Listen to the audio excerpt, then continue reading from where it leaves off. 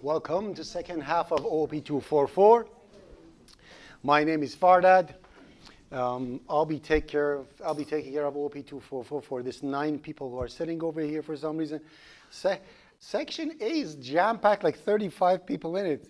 B is like this, and Z is the same. So it's interesting. We'll see. All right. Sorry you have the monitor in your face, but it's a personal thing for you, so you can see it nicely. So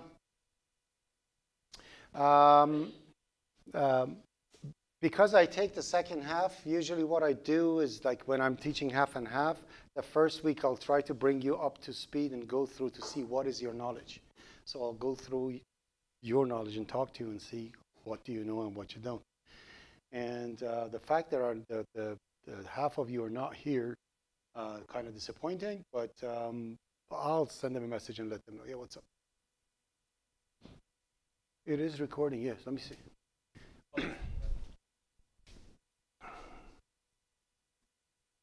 Yeah, recording, mic's on, that's on, we're good. Thank you. Always do that check, please, because many times you'll see I'll do the recording and it's just that with no audio.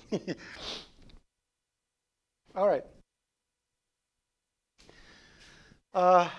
So the very first thing that I'm going to tell you is that unfortunately you have to go through specific things before you continue your semester, and that's workshop 0. You have to do the workshop 0. You have to create a repository on Git. You need to know basic stuff, how to work with Git. Your communication with me goes through Git.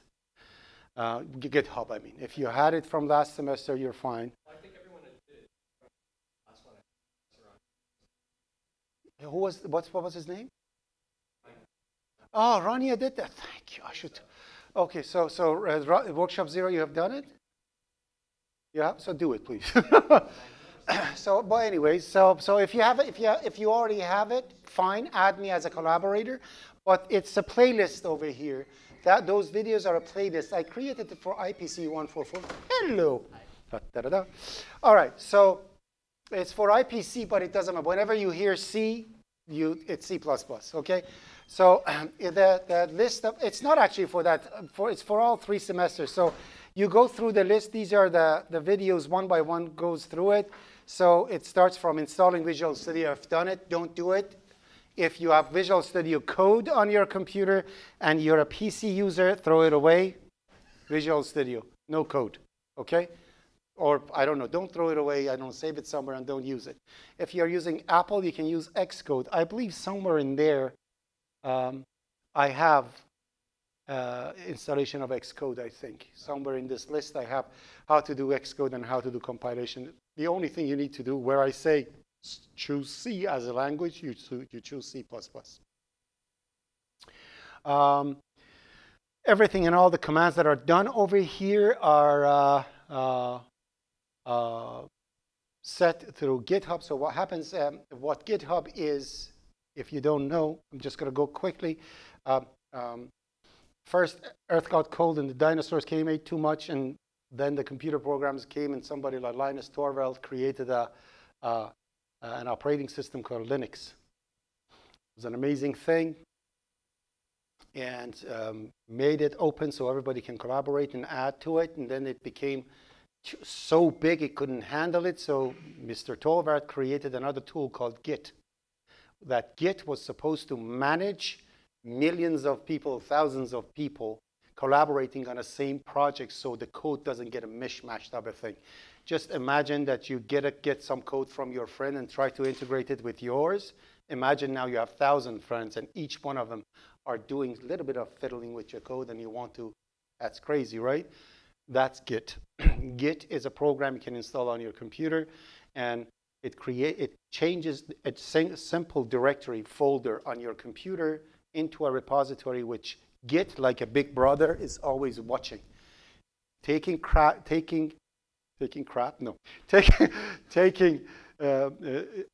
tracks all the things you have done on your repository, so you can look at the history, you can look at the changes and all the good stuff. And you can install Git on another computer and clone this repository on the other computer. Now you have two people working on it. So the first person does something on one repository, and the other person is doing something on the second repository that is a clone of the first one. And the second person sends its code to the first one, and it merges that into the code either automatically or under your supervision. And it syncs the two repositories. So you can have that on 10 computers and everybody can collaborate. It became a little too confusing, so this company took opportunity to make money out of it. So they created this humongous cluster of servers, and they called it GitHub. GitHub is essentially just another computer with a Git repository on it. We call that place upstream. You know, fish goes upstream to, and then, you know, it's like that. So upstream essentially means the main repository. You clone the main repository, you do your stuff, and you always push things back upstream to the GitHub repository. In these series of YouTube videos that you see over here, I'm teaching you how to create a repository on Git, have that repository cloned on your computer using that repository. When I say repository, you are hearing folder. It's the same thing. You do all your OOP244 work in that folder, everything, your tests, anything you do, and you keep committing over and over your work. So you go to washroom, commit, going to washroom, come back. Okay, you yawn, yawning, commit. So you keep committing. All these commits are turning points, places you can come back to later on. So 3 days from now, you say, oops, I made a mistake. I wish I could change my code when I was going to the washroom. You can do that. You can go back to that commit, roll back to that one, or simply see what are the changes so you can figure out how things work. Better than that, you can add moi as a collaborator to your GitHub repository. Therefore, I will have read-write access to your repository. You have a problem with your assignment, your project, your workshop, you send me a message for that. I have a problem, you need to talk. We go online, I'm going to say, did you push your work into GitHub? You would say yes. You send me the URL of your GitHub repository. I clone it on my computer first time. Next time, I'm just going to pull it. And I have your code over there. I share my screen with you, open up the code, fix your code, push it to your repository. All you need to do is a pull. You do a pull, it applies all my changes to your code. Your responsibility would be only to compare the code that it was and it is, and reflect on it and to what I did to fix it. And you're clear to go. That's how we do work in here, okay? Although it sounds like too much, but now you're only using 5 commands of Git. One is clone. You only do it first time, once, to clone a repository into another computer. You do pulls, which means you are getting information, new information from repository and syncing your repository with upstream. You do commit. It means you apply changes to your anything that you change your code, you commit, it commits the code to the repository. You do add, it adds new files to the repository. So when you add a file to a directory, Git doesn't know Git doesn't care about it. Git only cares about it when you tell this is added to the repository. Take care of it. Look after it. And you do push. Push sends all the commits and additions and everything to upstream. These 5 things. You're going to have conflicts. Things may not work. Then you contact me. For that, my repository is dead. I can't do anything. I'll fix it for you. What I want you to do is to start using Git. You graduate out of Seneca. If you don't know how to work with Git, you're going nowhere. Nobody's going to hire you. And this day, they might hire you, but the very first day you're going to go over there and going to say, this is your repository, do this and that. And you're going to go, what the hell am I supposed to do?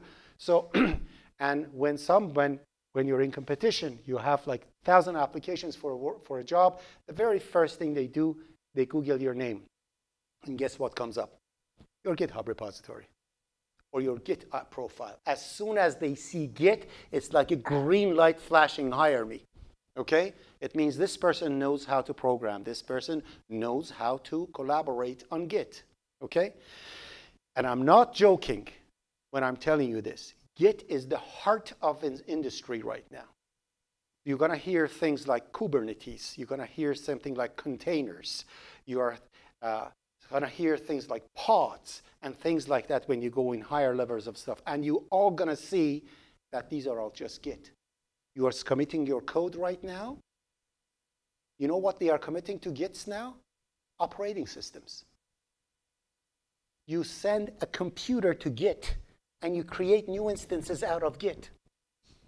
You create several computers. They're called pods. So that's Git too, but in a higher level. So when you know how Git works now, somewhat, as you're going further, because now it's easy. It's just OP244. When you're going to 345 and all the good stuff that we had, at that time, you're going to get more polished with it. You're going to learn new stuff. And by the time you're going out, you're going to be comfortable with Git. I do not know anybody who knows Git completely. So don't worry if you don't know it. There is a book over there that you have it in the notes that it says, or you can just type Git open book. It's called open because it's open source. It's a book. Read chapter 1, 2, and 6. There's like 50 pages. You know more than me. Okay? That's Git. Done. The rest of the stuff, let's go through it. So I do not do emails. If you send me an email, ignore it and do it in Teams now. Okay? All our communications happen through Teams. Please give me this week to get ready. I came back on Tuesday. So I have to set things up. As soon as I set things up, so by end of the week, I'm going to set everything up. And everything that I have will be up to date and recent, and you can trust it. When I say trust it, is the calendar. When you want to see me, respect the dot. Okay? If that dot is green or yellow, no matter what time it is, you can call me. 3 o'clock in the morning, call me. 11 o'clock, noon, morning.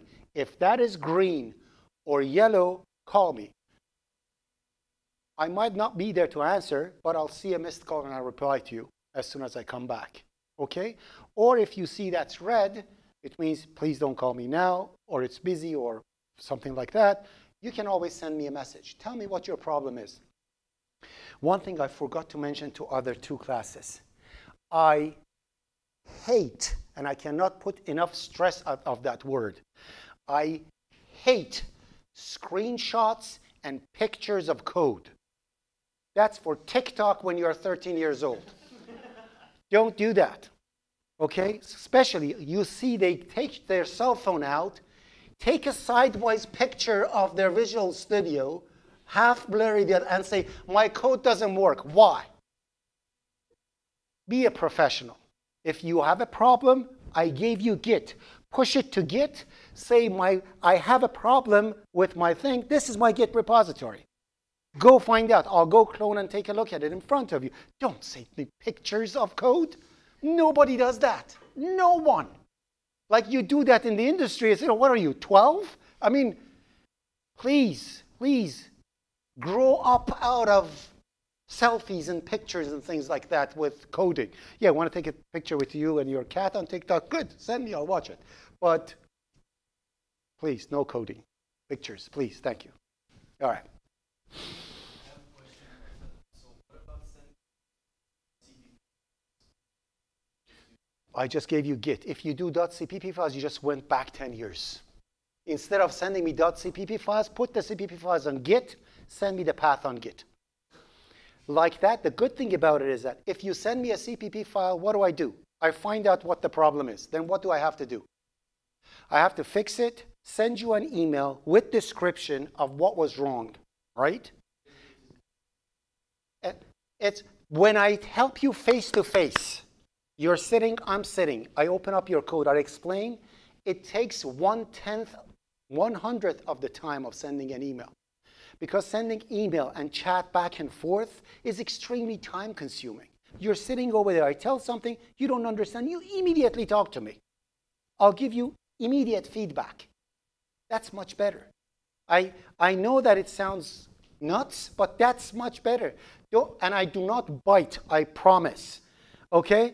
Like the more you talk to me, the more I recognize you, and the more successful you will be in this subject. Okay? Be visible. That's everywhere. You have to be visible. When you are creating your Git profile, cat killer, mass murderer, these are not good IDs, okay?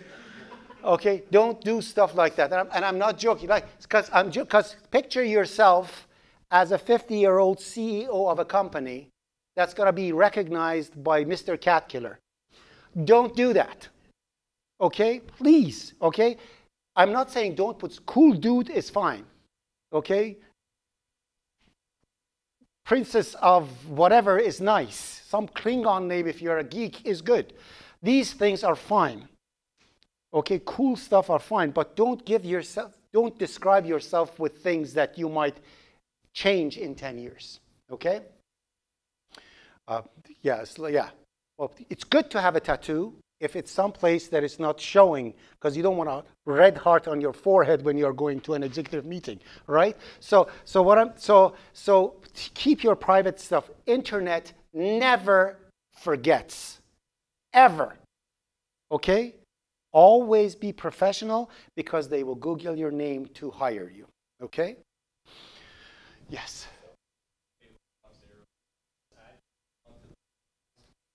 You just add a collaborator and done. Yeah, just add me as a collaborator, whatever repository that you want to choose to work with, and have everything in it. What I do, I'll go and look at the history of your commits. When I see you're an active person, you are having a commit every 2 days, I know that you're studying.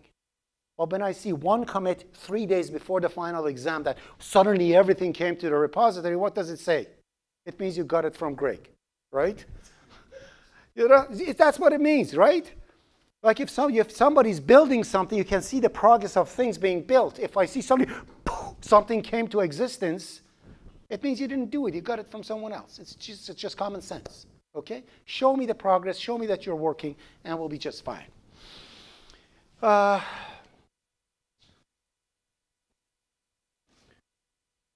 Code review. So I do random code review with people, which means I'm going to call you and say, book a meeting, we'll talk. You update your repository. I bring up your repository. I comment on your code, how to make it better. What did you do wrong? What you should do to make your code better, more robust, and more better. Just to give you hints of how to be a better programmer. So we do that all the time as I'm going through your stuff, especially when I see a problem. I see that you did something that is not good. I need to talk to you about that. I'll bring up the code. I'll fix it for you. See how it's fixed. You pull it, and you're not going to do that again. That's number one. Number two, code review. You will do at least one code review with me to see if you're doing what you're doing. No matter how good I am in catching plagiarism, it cannot be caught until I talk to you face to face. As soon as I tell you, tell me what you have done in this piece of code, and you start talking about what you have written, that shows if you have written the code or not. Okay? If I see something, like if I see your code, I'm like, whoa, what is this? Like Elon Musk writing this code? Okay, so if I see something like that, then I'm going to call you. Explain to me what this part does. And it was like last semester I had this guy. It was awesome. I would say, what did you like? It was IPC, and the code that was written, it was using things that I've used, like when I was writing a networking thing. I mean, it was like crazy code in there. And I'm like, what this piece of code do? It says, because if I didn't do that, it would give me error. That was the response to everything. What do you think? Like, you are students. If somebody tells you, what does piece of code do? So it won't give me error. So what do you mean? What do you think? Do you think that person wrote the code? No. But if I tell you what this piece of code does, you say, I wrote a loop and I did it like this. It didn't work, so I added that one and it worked. I don't know why, but it worked, so I submitted it. That's perfect to me. That means you did it. And as I mention in my class all the time, cheating is allowed in my class. There is no problem with it. Get the code from your friend. No problem. Cite it. Tell me that it was 2 weeks, 2 days, 2 hours to the due date for the workshop, and I didn't want to miss it. I got the code from Jane. This is the piece of code that I got to make my project work. Thank you. Instead of 100%, you will get 95%. And I will thank you, Jane. I know you're not Jane, but it would be interesting if she was actually Jane. But anyway, so yeah, so I would say, I will thank you, Jane, for helping you, and everything is in clear and nice because you cited, you gave credit to someone else doing that work. Or you say, I got that from ChatGPT. Absolutely no problem. You can do that. No, seriously, you can do that. I know he does it all the time. So no, I'm joking. But anyways, but you do that, that is just fine. Okay? It's fine that you do that and you tell me because it was critical, I did that, and you only lose mark for that. But if I look at a piece of code that I see, this is too advanced to be done in this class, or I didn't teach that, I like to know where he got it from. Then I'm going to say, Greg, how did you know?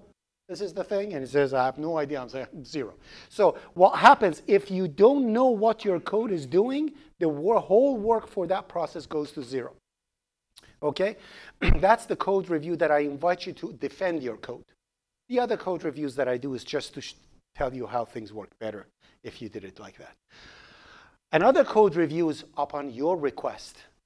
You tell me, Fardat, these are the work that I have done up to this part of semester. I want you to go through it and tell me what I could do best or what mistakes I made so I can fix it. You book an appointment. And that's a big plus to me. Anybody books an appointment like that with me gets lots of credit. Okay? So do that so I can tell you what is good and bad about your code. I have 99 students this semester. And it's not easy to go through every single one and have a one-to-one thing. So I do random code reviews. I do code reviews that are fishy, but to get response, to get feedback on your code, you should care about it. And book an appointment with me. Okay? I'll explain in 2 seconds. Thank you for the question. Through Microsoft Teams. So what you do, you send me a personal chat message. Say, Fardat, I need to go. Everything's in GitHub. I want to talk about it. When can we set up an appointment? That. Or by the end of the week, I'm going to update my calendar. So the calendar that you see over here that is all blank, it's going to get filled with places that I'm busy. Okay? So you go on Microsoft Teams in the calendar. You click on New Meeting, okay? And then you add a title, what this meeting is for. So you write over here, code review, or a problem with workshop 8, or something like that. Then you click on Scheduling Assistant, and you add my name over here. Then it shows all the common free times we have. You select half an hour, not more. Half an hour meeting on an empty time that I have, and set it. And don't do it for half an hour from now. Okay? If you see, oh, next 30 minutes is free, let me add it. Don't do that because I need time to see it, right? So do it like a few days in advance. So, so it's guaranteed that I can see that you made an appointment. And then that appointment, simply we click on it and a team session opens and I'm going to take you through whatever you want to do.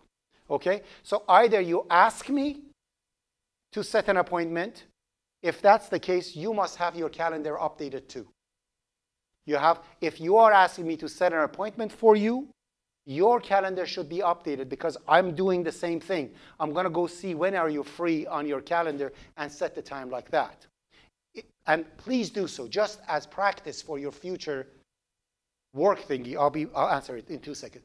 For your future, add everything that you have in this calendar. It's private. Nobody can see what it is. So if you're walking your dog every day at 8 o'clock between this and that, right over there, walking dogs, busy. So it's something for yourself to know, not to forget to walk your dog. And at the same time, I know that you're not there to book an appointment, or classes that you have, or commute time. From this time to this time it takes for me to get to Seneca. Set all those things in your calendar. First of all, you have your schedule set and you're an organized person. Secondly, if you ask me to book an appointment with you, I can go over there and find the common time. Yes? Mm-hmm. Still hand workshops and all. Yes, that's what I wrote, so definitely. Okay. So this is just for the project, like project, workshop, everything. oh, for everything. Yeah. Okay. I'm another working client project. Start on. You kidding me? It's in that organization. It's called OOP project. It's posted a week, 10 days ago. Oh, let me show you.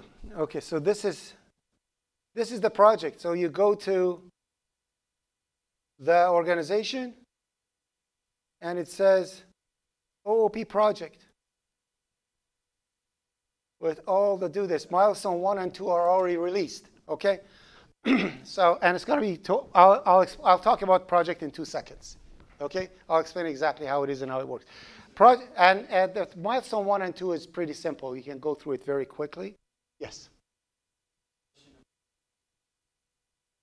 No, never. I stopped using paper 20 years ago. Okay. Okay, I hate paper. I know, but I hate the paper cuts, and I hate deciphering the cipher that you write over there. So. Oh yeah. On that note, are we going to receive our? Is it on paper? It was on paper. Yeah. So you have to ask.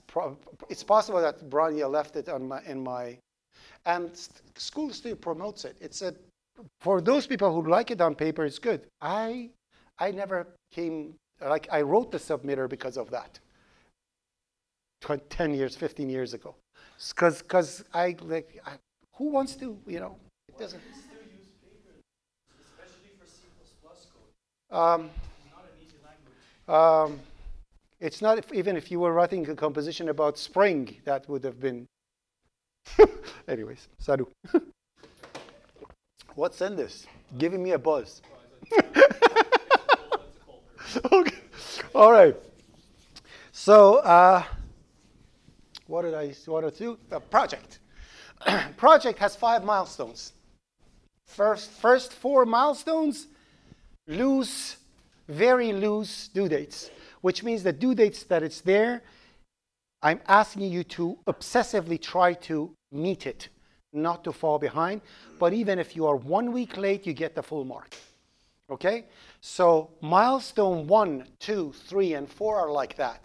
You are essentially building the engines of your application. And every one of them has tests that I'm not going to do in milestone 5 because you passed milestone 1. So milestone 1, when you are doing the date thingy, when your date works properly, I'm not going to test its correctness in milestone 5. That's why milestone 1, 2, 3, and 4 must be submitted even if it's extra late and you get a mark of 0 for it. Each milestone 1, 2, 3, and 4 have 10%. It has 10% each, and even if you're 1 week late, after 1 week, there's no partial. You automatically get 0 for it. But you have to submit it anyway, because that's why milestone 5 is not testing those. Milestone 5 has 6 steps of submission, very simple ones. So you don't face one big submission and lose the whole mark. Any of those 6 submissions are submitted successfully adds 10%. Therefore, 60% here, 40% over there, total of 100% for your project. For your project to be acceptable, so you can pass the subject, you have to give me a working, successfully submitted project. The definition of a successfully submitted project is the first 4 milestones and at least one of the features of milestone 5.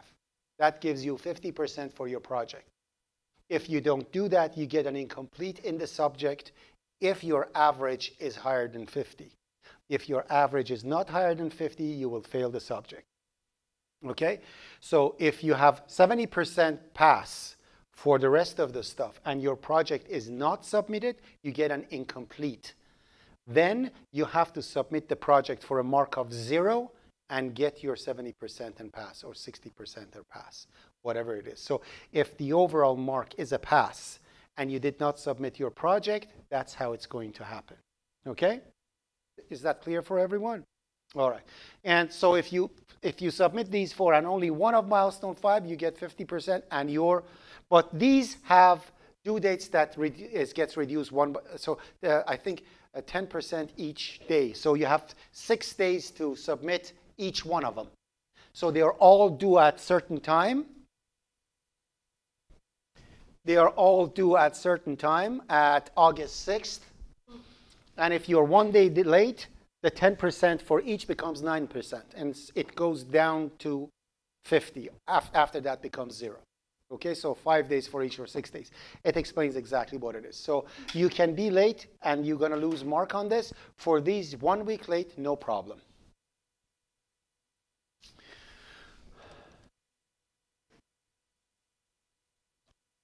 Read the project first, go through it. The next day you're coming in, I can answer questions on what it is. For me, explaining it to you right now is a waste of time. You have to first read it for me to be able to answer questions about it. But go through it thoroughly, and some of you actually submitted it, already submitted milestone 1. But if you have any questions, just let me know. Most of the work is done for milestone 1, like all the tricky parts are done. You're just adding few features to it, to milestone 1. And it keeps going like that. So by the end, you're going to create a library application that can check in and check out publications, essentially. Okay? And it saves everything. So it's a stateful program. You're going to save everything in a file. And so it's a working application for a very simple library. Questions down to this point? The lab is due this. I'll fix that. Because all our labs are on Tuesday and Friday, probably I'm going to make the due date for lab something like Monday, and then do the reflection for like 5 days after, like that, something like that, for all my sections. So I'll set that one up. And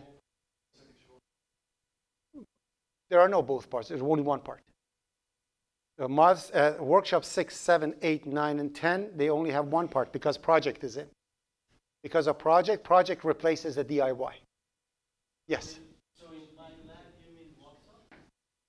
Yeah. Sure. Lab, workshop, potatoes. So it starts from workshop 6? Yes. Workshop 6 is one part. And the DIY is changed with the project. But the due dates of the project milestones has nothing to do with workshops. Depending on how big or small they are, they have shorter due dates. And so one milestone may have 2 days only, and other milestones has 14 days, depending on what that milestone is covering. Okay? Any questions? Sorry, regarding, you said Monday, so if you're assigned this week's lab slash it's coming Monday? Yes. So, okay. I have to, again, give me till the end of the week to set my stuff up. Okay. I'm still recovering from vacation. You were saying about... Yeah, in the lab only. In the lab only if I have time. I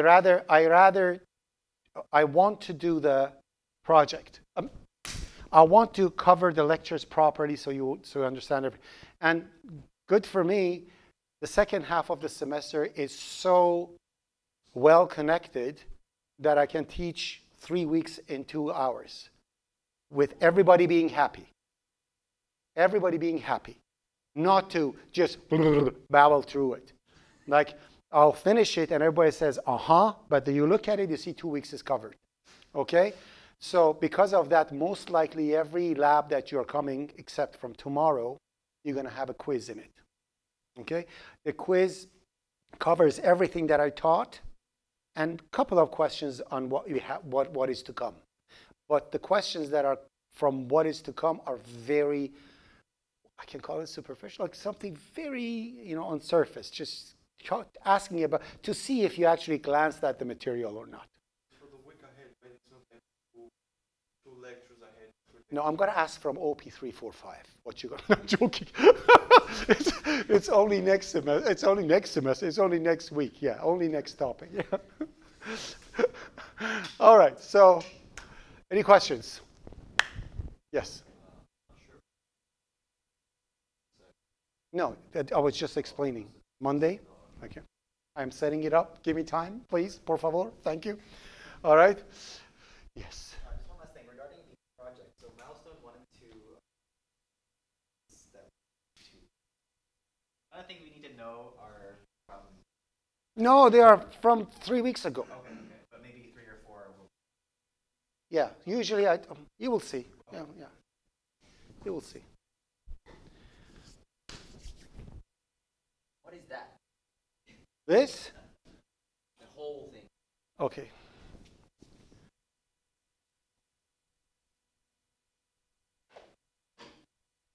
Any questions about me?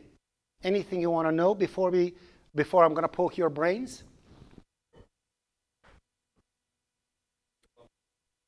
Huh? My garage, my backyard. A couple of weeks we went south, but the rest working at home like a dog. So I'm happy to come back to a restful place that I can teach and enjoy my life. It was two months of manual labor. Yes. I do hardcore programming subjects.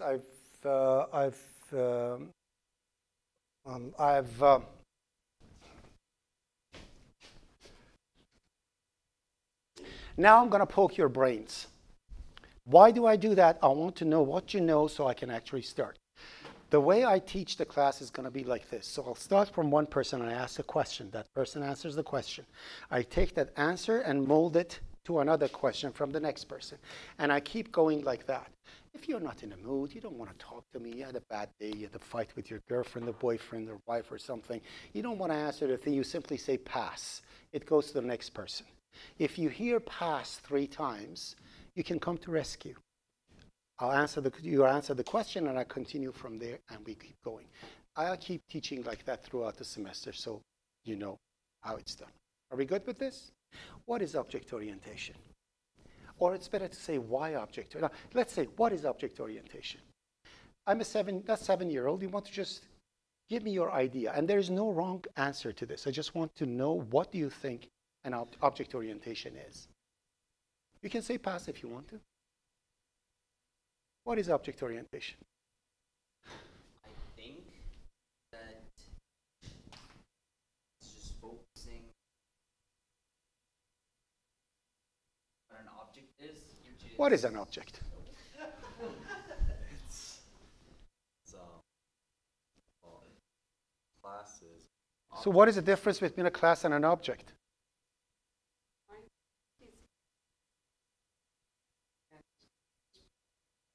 So these blocks are objects or classes? So when I said what is the difference between class and an object, she says blocks, blocks, blocks. So these blocks are objects or classes? I'll give you the answer. Chunk of information of several objects share the same structure are class. Now translate that as if I'm a 7-year-old. No, you're good. What you're saying is good. There's a very simple answer to that. What is the difference between class and an object? Because he said, you know, I'm going to stay on you. What is it? What is the difference between a class and an object? Class is the structure that defines object. Thank you. So class is the design. Object is that design materialized. Okay, so when I say integer I, which one is the class? I have an int, so int I semicolon. Int I semicolon. Is int the class or I? Sorry. Don't say a thing. Don't say a thing.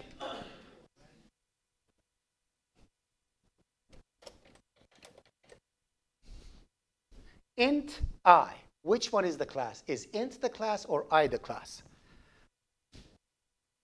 Based on what I said, one is design, the other one is the materialization of that design. So I is the class and Exact opposite, actually. Int is the class. Int, why? Why? Why? Why? Because I can say, now I have one class and I created 100 instances out of it. So a class is the design and objects are variables we create out of. Why the heck we do that? Why not just go back to C and live our lives happy? Why object orientation?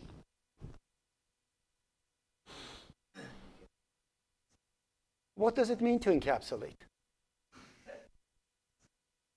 You have like data. Why do I want to have the data and logic together? I had my data in some arrays in C, then I had my logic in some functions, they just work fine. Why do I need to have my data and logic together? Okay, okay.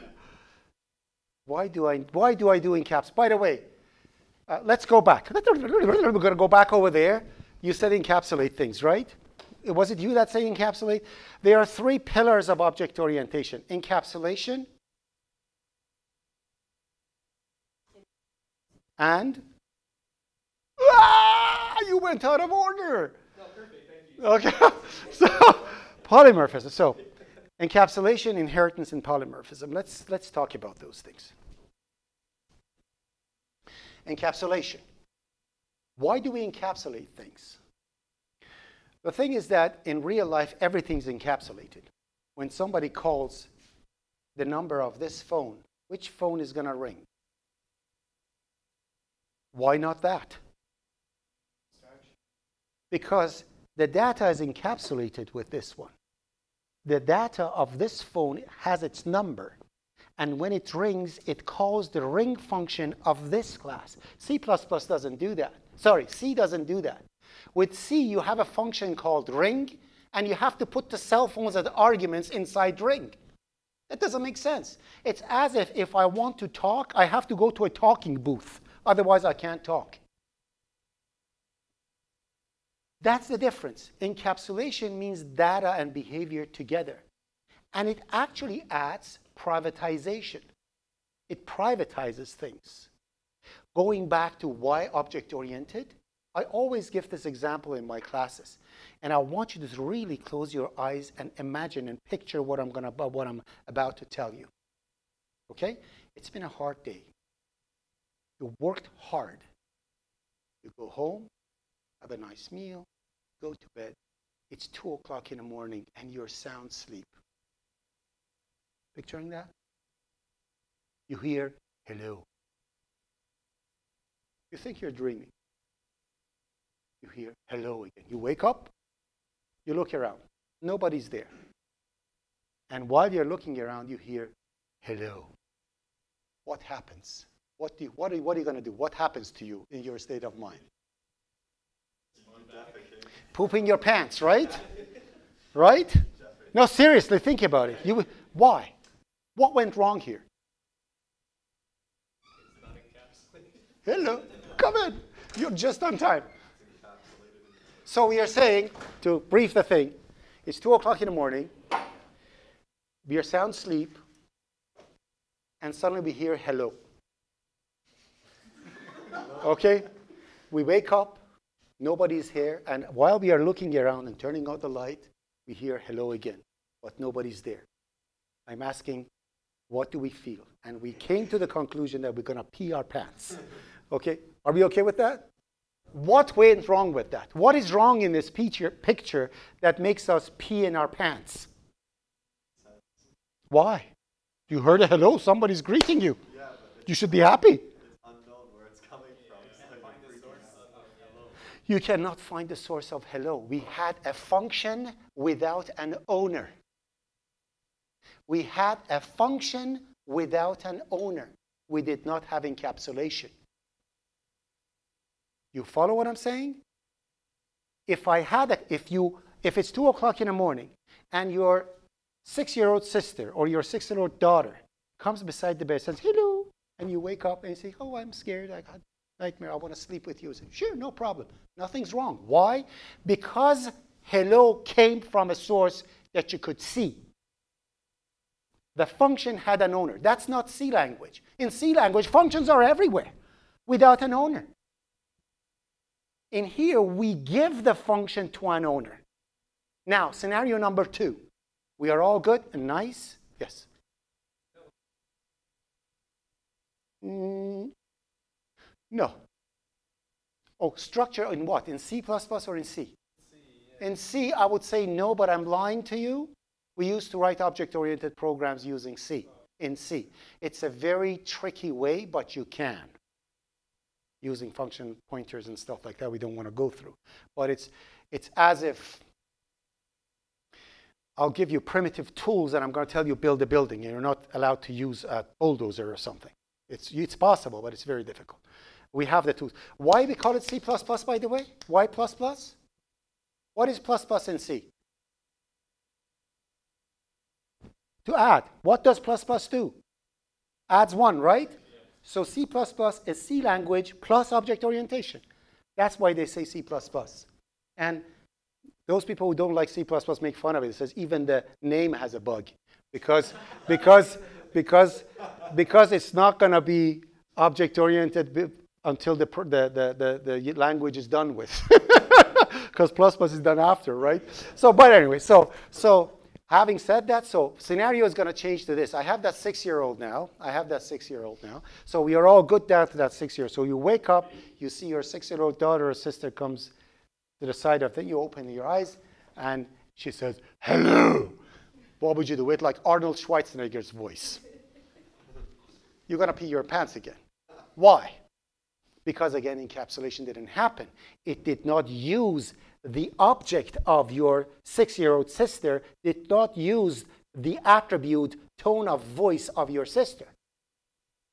Each object uses its own attributes. That's why everything makes sense. That's why if Arnold comes at 2 o'clock in the morning to your room, that's scarier even, and says, hello, with that, I said, you're fine because, you follow what I'm saying? So that's the thing. So that's what encapsulation does. It puts the data and behavior together. Why? Because our brain works that way. They design the C language to be object-oriented so it makes sense, so we can solve complex, we can have complex solution for a complex world. In structured language, you have to jump through hoops to make things work.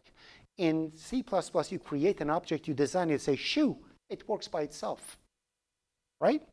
So that's encapsulation. And another thing about encapsulation, like if you are going for a coffee, you got to tell me, Farda, do you have money? I forgot to bring my wallet. And I say, yes. And we go, I'll get you a coffee, right? Well, what happens if we are going to have coffee, you don't have money, and you put your hand in my pocket to see if I have money? Probably you're going to get a slap in the face, right? What went wrong? That's privacy. That's why you can make things private. And only my accessor methods that is asking me, do you have money, can give you that data. And if I don't want to buy you, I have plenty of money in my pocket, I don't want to buy you a coffee, I can choose to say, no, I don't. He's going into your pocket. Isn't that similar to friendship? Yeah, exactly. That's why in object orientation, friends are only for knife in the back. If you see friend anywhere, it means you have lack of design, you don't know how to program. Friends are completely not allowed in my code. But workshop 6.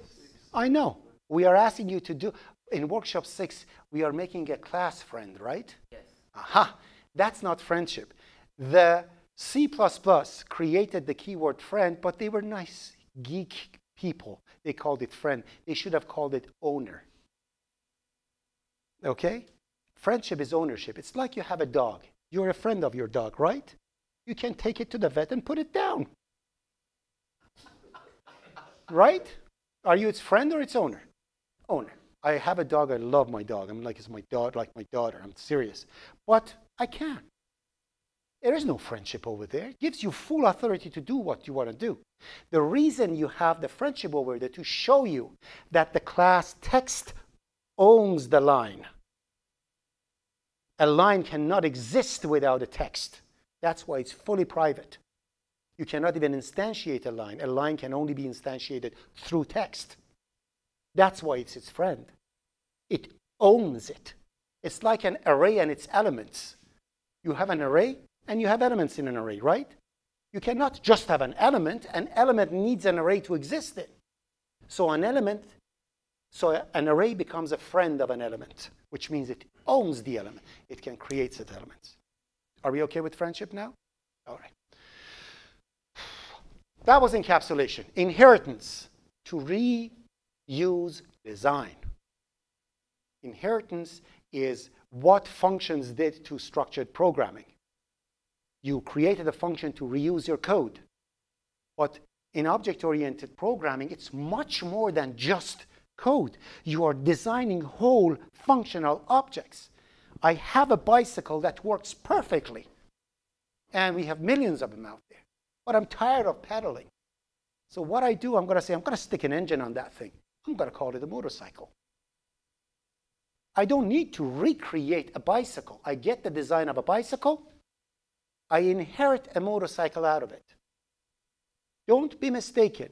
Objects cannot inherit with each other. I'm not inheriting anything from my father. My father is the same instance. Me and my father are instances of male human beings. That's what it is. It is nothing more than that.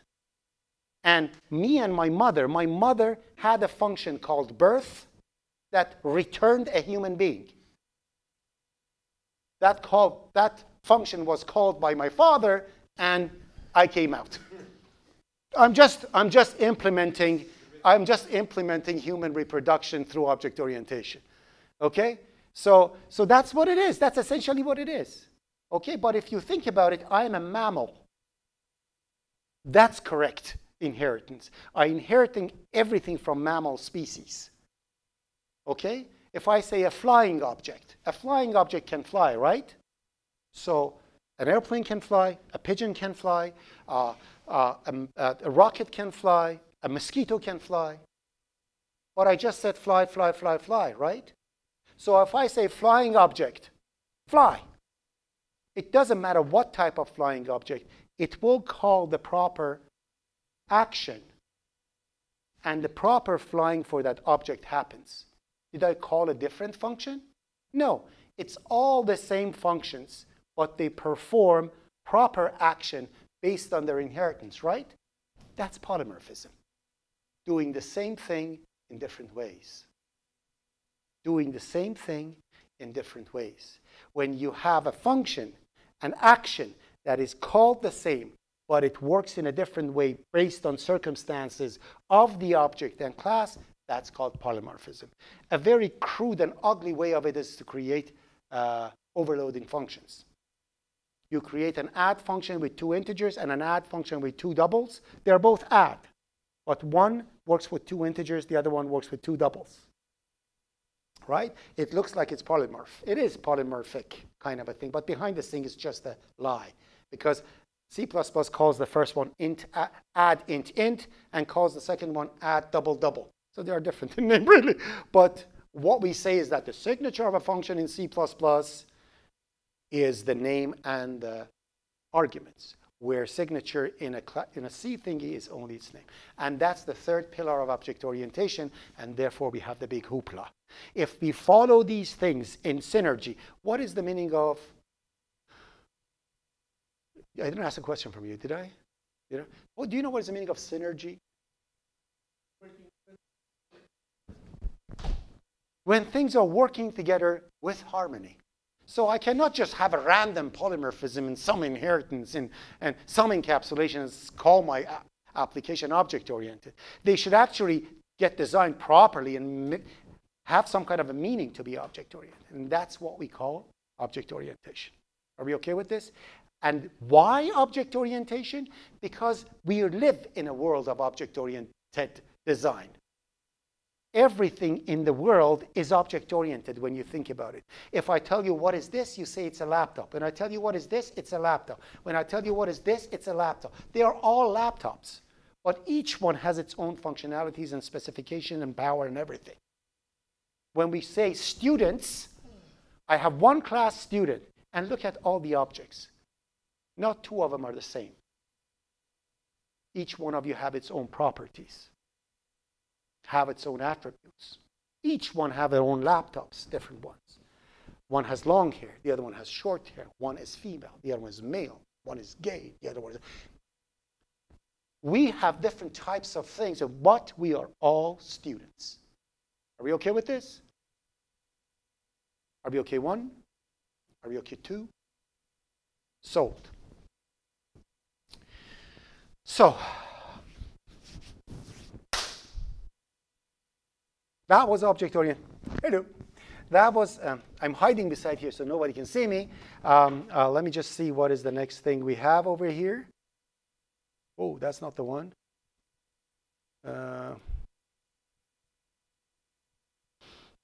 I want to see what I talked about. We talked about modular program. What's the difference between a module in C and C++?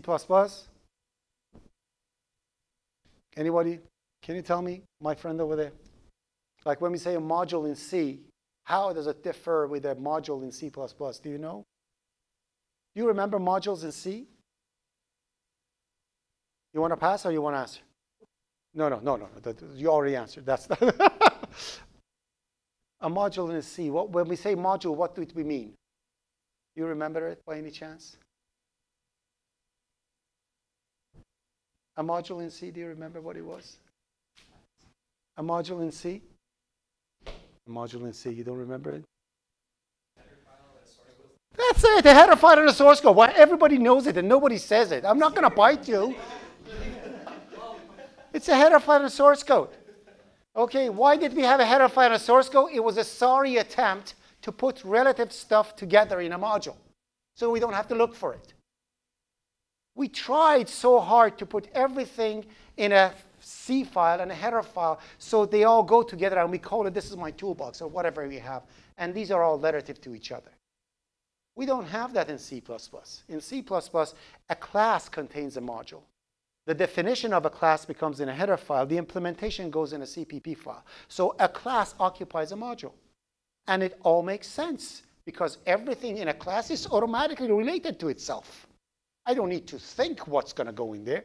I may have some friend functions.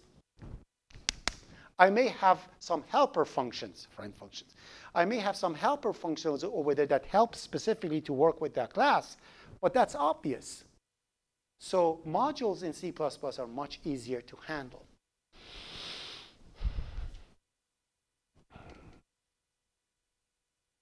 And that brings us to dynamic memory allocation, the nemesis of all the students.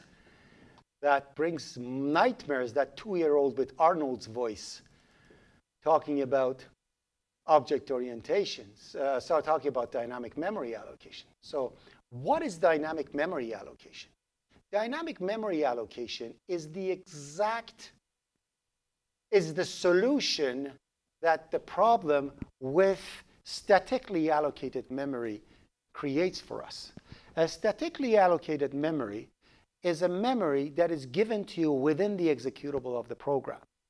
When you say integer A5, it creates a pointer called A. It creates 5 integers inside your executable, and A points to it. So you say A0, that's the first element. A1 is the second, and you keep going like that. It's inside your executable. When you run the program, operating system grabs the executable, puts it in memory, and it runs. When it's finished, operating system takes your executable out of the memory, and with it goes your array, correct? So you don't need to worry about it. But there is a problem with that. It means at programming time, you need to know what is the size of that integer. You cannot, size of that array. You cannot change that size. If I simply ask you to write the simplest program, ask you, write a program that receives some integers and prints them in reverse order, or sorts them and prints them out.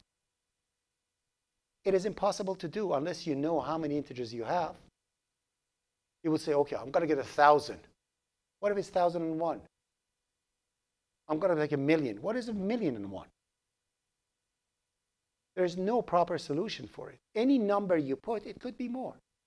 Because of that, I need to know what the size of the array is at runtime and create it at runtime. Therefore, that allocation cannot be done when I'm programming.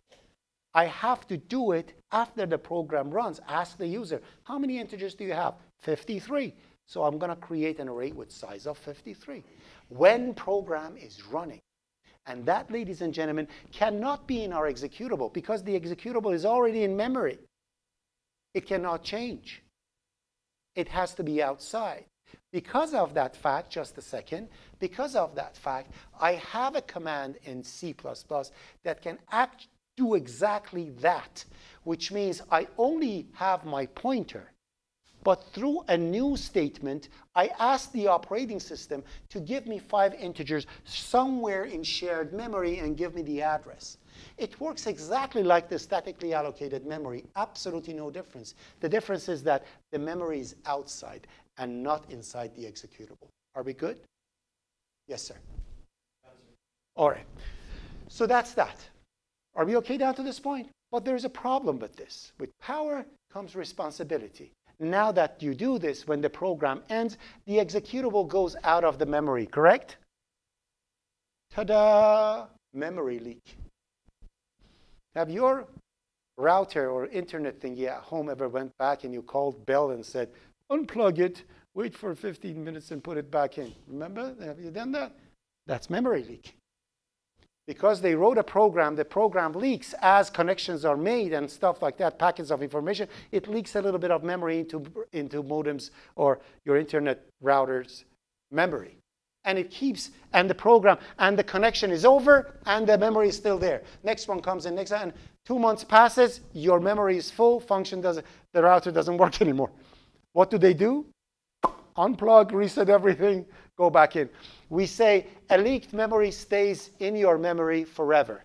What is forever in computer science? Until you reboot. Right? Right. That's memory leak, which we want to prevent. Are we OK with this?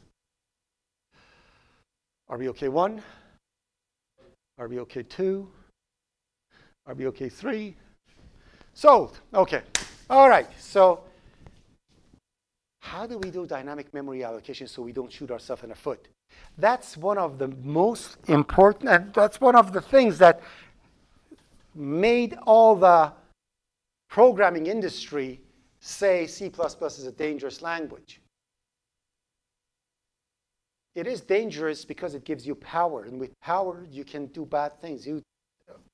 Like you have a gun at home, 70% you're going to shoot yourself, your family, or than a thief, right? That's what happens. It's the same thing with C++. Give you power. If you don't know how to do it, you're going to shoot yourself in the foot. Your program is going to crash. You have to own a gun. Have you went through the rules of it? Gun has to be in a safe. The ammunition has to be in a separate safe. You have to have the combination here. They give you such restrictive rules to follow not to shoot yourself in the foot. We do the same thing with dynamic memory allocation. There are a specific set of rules that you have to follow not to make a boo-boo. What the boo-boo is, again, I know that it feels like a broken record because you've already been taught with this, but this is so important. I want to do a thorough review on it before we continue, and I hope you appreciate that. OK?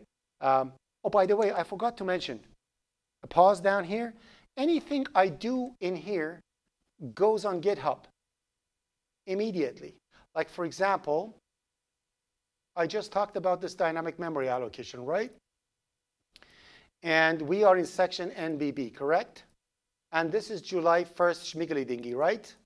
July 6th, right? Pardon me? This is July 6th, right? Today? Yeah. No. I'm going to show you soon. So this is my repository on this computer. So I write over here, and I say git commit. And I'm going to say July 6th stuff. OK? And wait a minute. Before I do that, I want to make sure that the previous classes actually have, previous class has everything that they wanted. The previous class was ZAA. No, they don't have it. Do they? I thought I added. Was it ZAA? Give me a second. Give me a second. Oh, it's NAA. Sorry, NAA. It is there. OK? So what I'm going to do, I'm going to go to this commit thingy that I had over here. Remind me later. It keeps telling me that you need to update. And I'm going to click all to add all the new files to it. And I'm going to say July 6th stuff. And I'm going to say commit and push.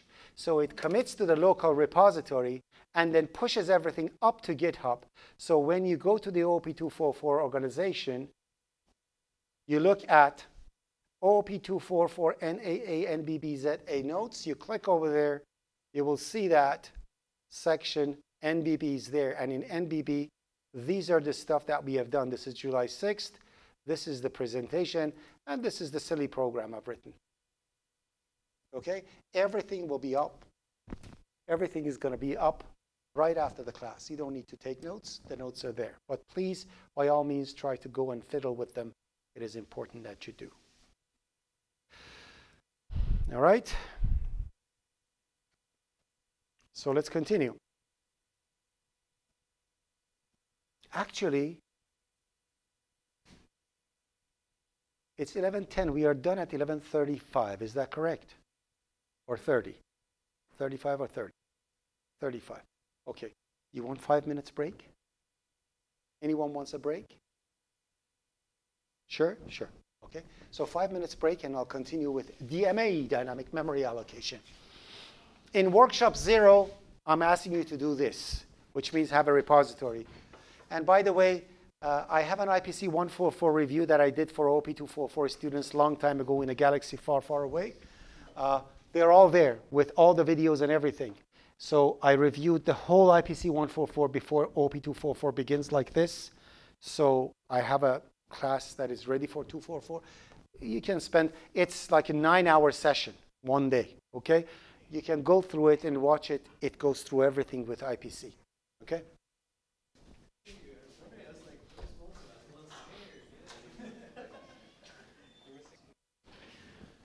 Dynamic memory allocation. We just learned what it is and why we need it. So let's take a look at it and see what precautions we have to look for. So let me just bring it up.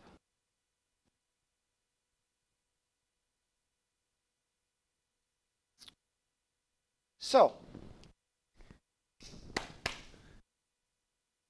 we can create a dynamic memory for any type. Now, types can be two different ones. They can be, so when I say a type, what do I mean? Data type. So the data type in C++ is a primitive type and any compound type that is made out of a composite, whatever you call it, out of other types. Like you have an employee with 5 things in them. OK? So I can create a pointer to any type. The very first mistake that you can make is that you create a type, a pointer, and directly use it. A pointer that is not initialized or set to any value is a useless thing. It's like you have an envelope with no address on it and you mail it. It's going to go nowhere because there is no address in it. And as a matter of fact, when you do something, there is an address in there, but it's some garbage address. What is an address? Where is it? I went right back, so you're my victim again. What is an address in C language? You remember? When we say address, what is an address? What do we mean by address? You can pass. You want to pass? What is an address? It's just a place where the And how is it represented? So it cannot be a regular integer value. It has to be hexadecimal. Okay, hexadecimal, regular, they're all the same thing. Okay, I can say 16, or I can say 16, or I can say 10 hexadecimal. They're both integers. So the fact that you always see it as hexadecimal, it doesn't have to be, which means an address is simply an integer value that is unsigned. An unsigned integer value. An address is nothing but an unsigned integer value. What does that unsigned integer value represent? Like if an address is 152, what does it mean? The lady over here. Yeah. No. I have an address. I have integer pointer p, and p has the value 152 in it. What does it mean?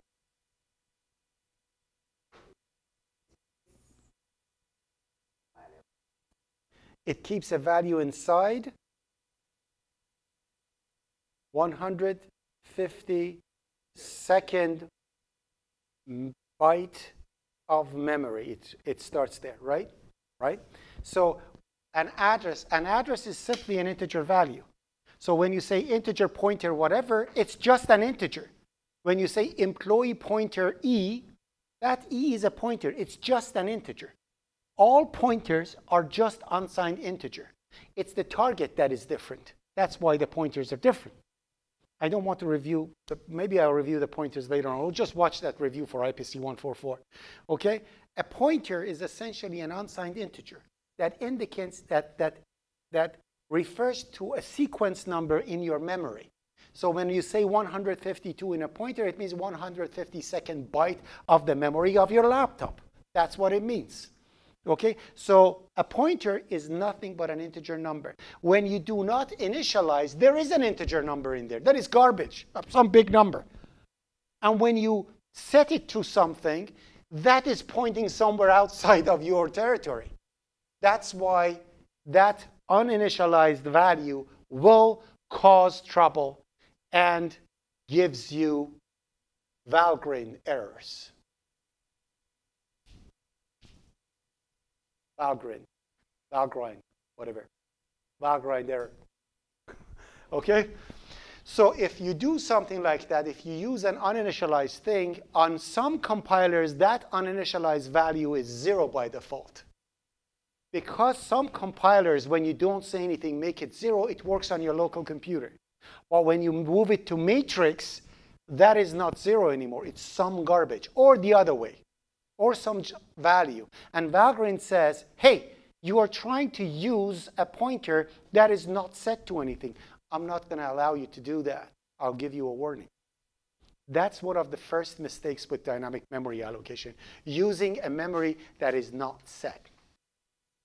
Also, you may actually be a nice person and set it to null pointer. But again, try to set values. That's null pointer assignment. Null means unset. Null is a safe empty state for a pointer. Do you know what a safe empty state is for a class? Did anybody tell you what is a safe empty state for a class?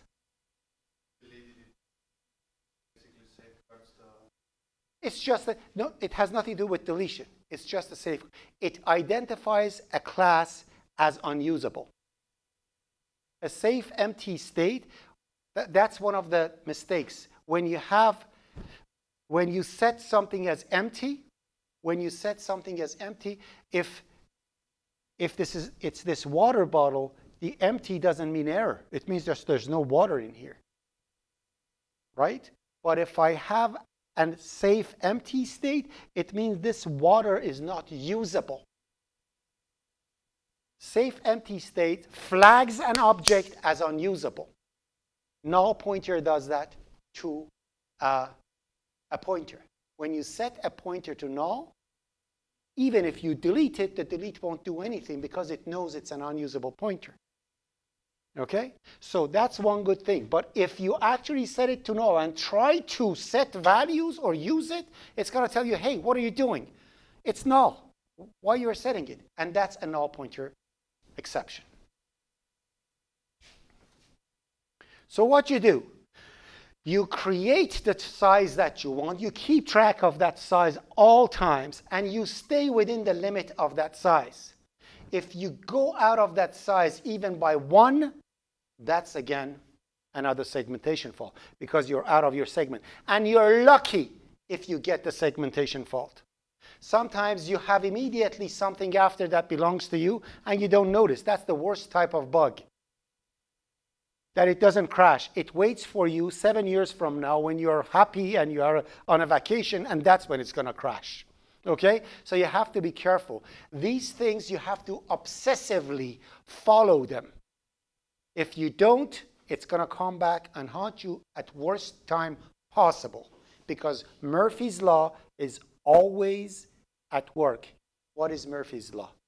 Who's the next person? Did I ask you? What is Murphy's Law? You know what's Murphy's Law? You know what Murphy's Law? You know what's Murphy's Law?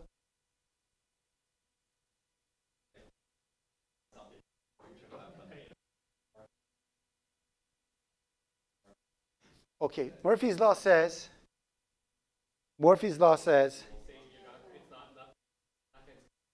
yeah, Murphy's Law means when you think the worst thing is not going to happen, it will definitely happen.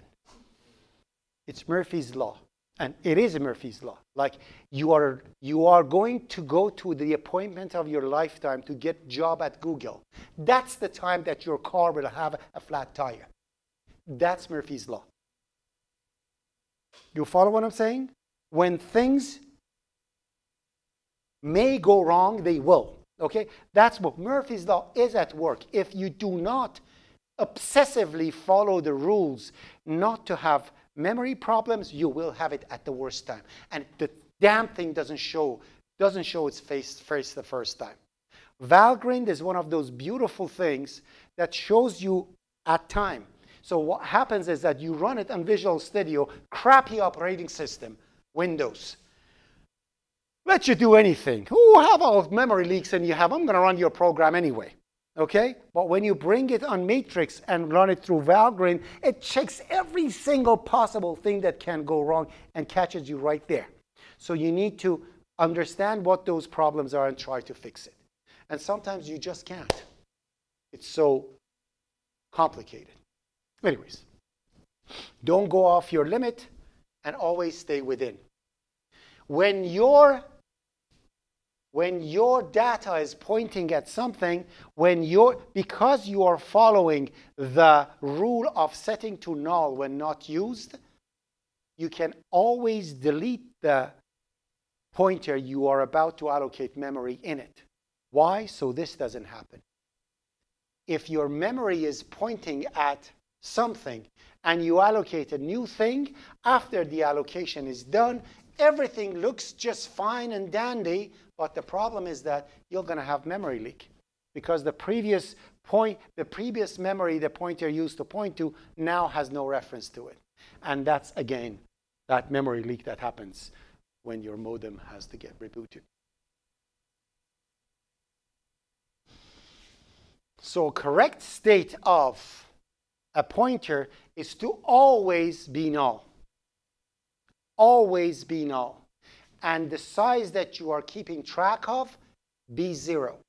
Or you have one way of knowing what the size of your memory is. But because it's dynamic, you have to have some way of knowing how much memory you have. You have to keep track of it yourself because the compiler won't.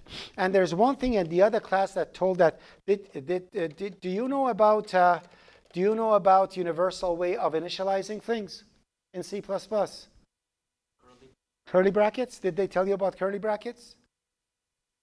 You know curly brackets? You can put empty curly brackets in front of anything and it initializes it. Right? So if I am creating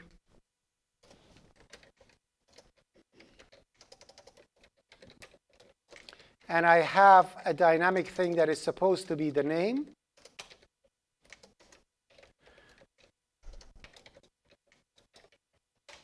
what else? Give me something else.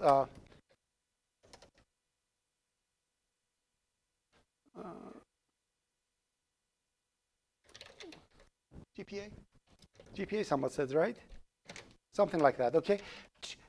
Always, so, and in here, I'm going to have, I don't know, public, and I'm going to have student, and that's my default constructor, right?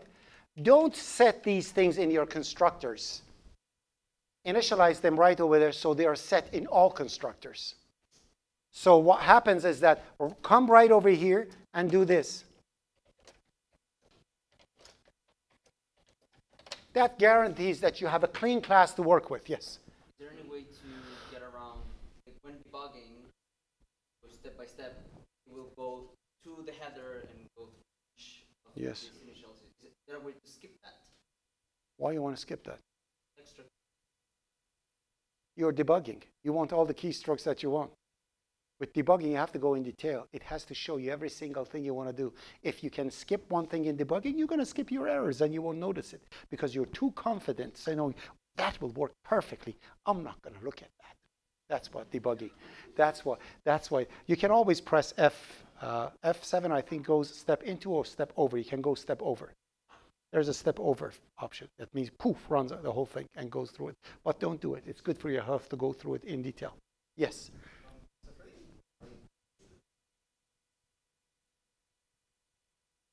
It essentially says set it to default. For a pointer, it's null. For integer, it's 0. For a double, it's 0. So essentially, you know what? Always do that. You know what it does? It sets all the bits of that thing to 0. Therefore, everything goes. If it's a class, it calls its default constructor. And if your default constructor only is supposed to do that and nothing else, so let's say I have another constructor over here for the student. Let's say I have another constructor over here for the student that sets the name. And what else? And student number, let's say. OK? So you want to implement this and do whatever is needed. But you do not want to, but your default constructor is supposed to do just this that you have done, right? So what you do, you create, either you put an empty body for this, either you do this. It means my default constructor doesn't need to do anything because they're all initialized anyway. Either you do this or you can do this.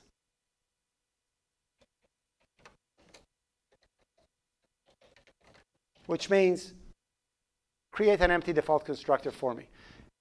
Default constructors will not get created if you create any look at that. Default constructors will not get created if you create any constructor. Is that correct? Everybody's OK with that? If you want to override that and make the compiler do it for you anyway, even if you have a constructor, you say student default, which means create the empty default constructor for me anyway. I'm going to need it.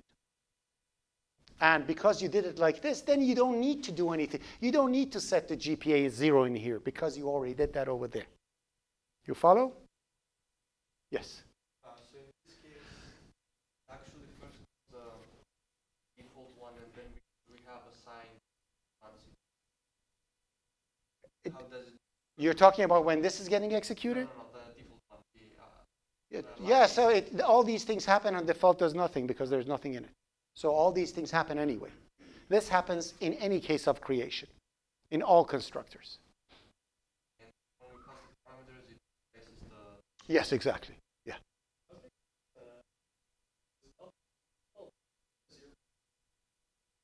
I said it sets all the bits to 0. That means whatever 0 is for that, which means 0.0 for double, 0 for int. It sets all the bits to 0. Yes. Yes. Yeah. Anyway. And if you are doing that for a class, it calls its default constructor. So this initialization thing works for anything. I can do it like this over here. I can do this. See? You don't need to put an assignment or anything. It means set the first element to 1, the next one to 2, and the rest 0. Or I can do this.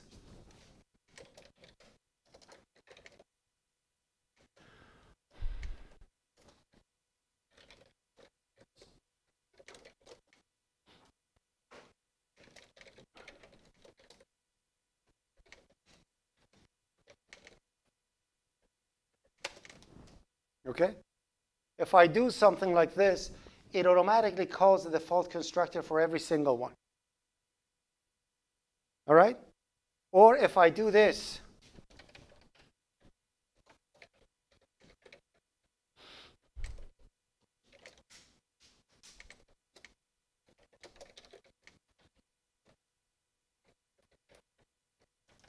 it will call this constructor for you. This is a universal initialization way. You don't need to put braces. You can put curly bracket in front of it instead. It works. Same way. You don't need to put an assignment in front of it or anything. You could, but why? Right? So all these things work. That's why it's a universal way of doing it. And it's very helpful. Believe me, it is very helpful. All right, so that's what I wanted to tell you. So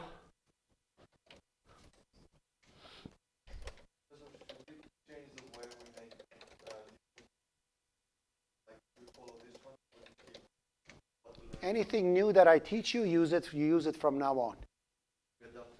Yeah, of course. It makes you, believe me, you're not going to see those errors that you see. It makes your life easier. Trust me. Okay.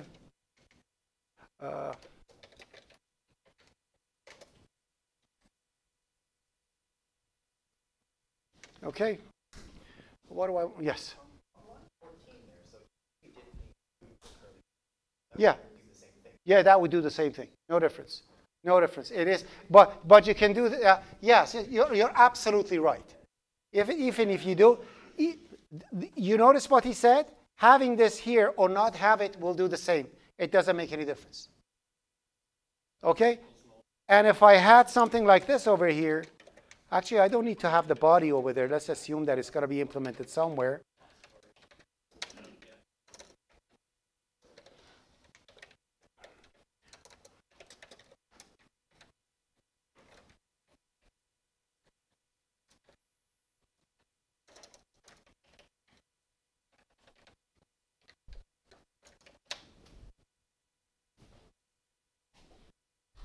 Got it? That's why it's universal.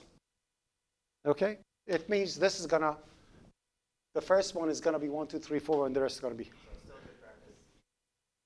Yeah, it's just, it's kind of enforcing, hey, I know that it's default and it's going to be default. One thing that I want to always mention to you, oh my God, it's 11:38. Have a beautiful day. We have to be gone. We'll continue the rest the next day.